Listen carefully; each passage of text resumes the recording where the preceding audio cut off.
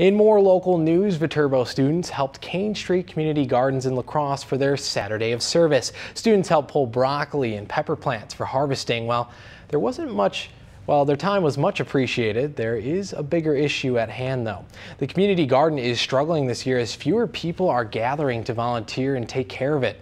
The garden provides 30,000 pounds of fresh produce for the community, and it's all free.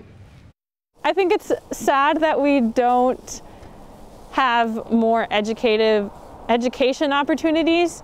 Our biggest challenge is being able to get the word out and tell people about it because we can't gather in groups. Since summer and fall work is slow, the garden is going to stay open and keep its employees on through the entire winter.